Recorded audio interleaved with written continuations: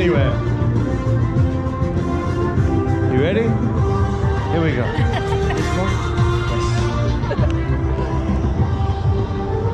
Okay. You ready, mate? All right.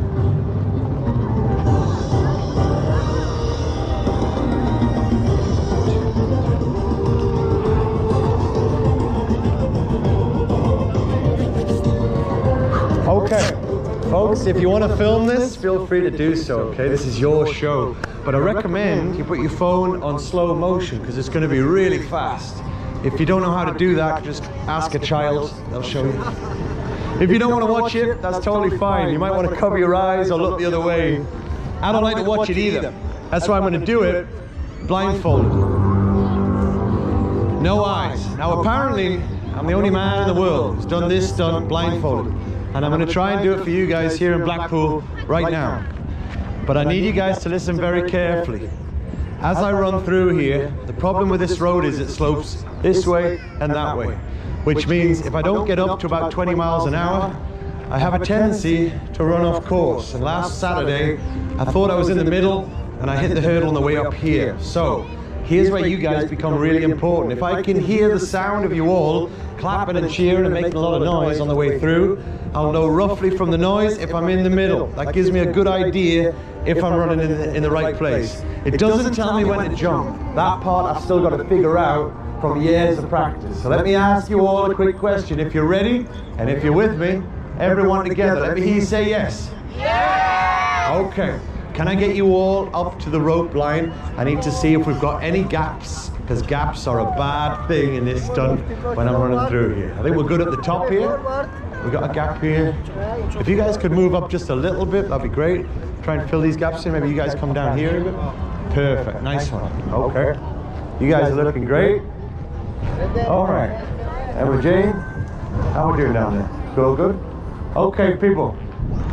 This is where it gets real. If you've got small children next to you, hold their hands, keep them safe. As long as they're yours, obviously, otherwise it's weird. All right, here we go. Now the last thing I'll say, sorry about the view back here, by the way. You don't have to film this part, madam. It's going to be better in a minute, I promise you. Folks, I just want to say a quick thank you before I do this, because you guys decided to come over here and watch my show, and you've put a lot of faith in me that I'll do this, otherwise you wouldn't still be here, so I appreciate that. Now, I'm not going to let you down. I've made a promise to get through here blindfolded at 20 miles an hour, get back up on top of these boxes without a mark, without a scratch, and without a burn. Something that no other human's done blindfolded. Now with your help, we can get it done. But can I ask you all in a moment, if I manage to do this, and if you think I've done a good job as a street performer, please remember to do a good job as an audience. I don't just mean the clapping and cheering. Please bear in mind, this is actually how I earn my living. But I don't actually get paid by the council or the peers or anyone. What I do is, as long as I'm not bleeding or on fire, I'm going to grab my black bag, stand here. I'm not going to come in and hassle you guys. It's not my style. But can I ask you all to show some love and respect at the end, make a polite donation before you leave. I don't ask for a lot, but I do ask for fairness. Whatever you guys think the show's worth, whatever you think I'm worth, I'll say thank you regardless. I hope that's fair. I think that's fair. Is that fair? Yeah. And if you're really not sure how much to put in, I mean this. No matter how big or how small the gesture, seriously, just fold it up. Worth a try. People, you guys can put in whatever you feel like. For anyone who can't afford to fold something, as my way of saying thank you, I've got some professionally made lanyards.